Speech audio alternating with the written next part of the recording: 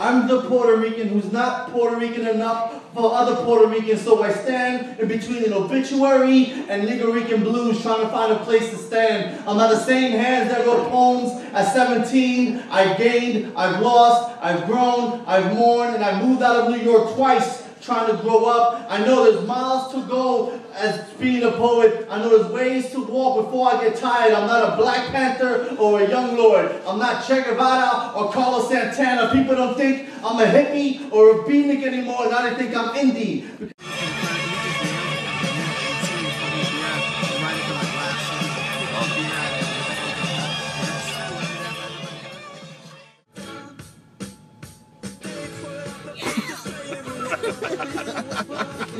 You there? Is it cold?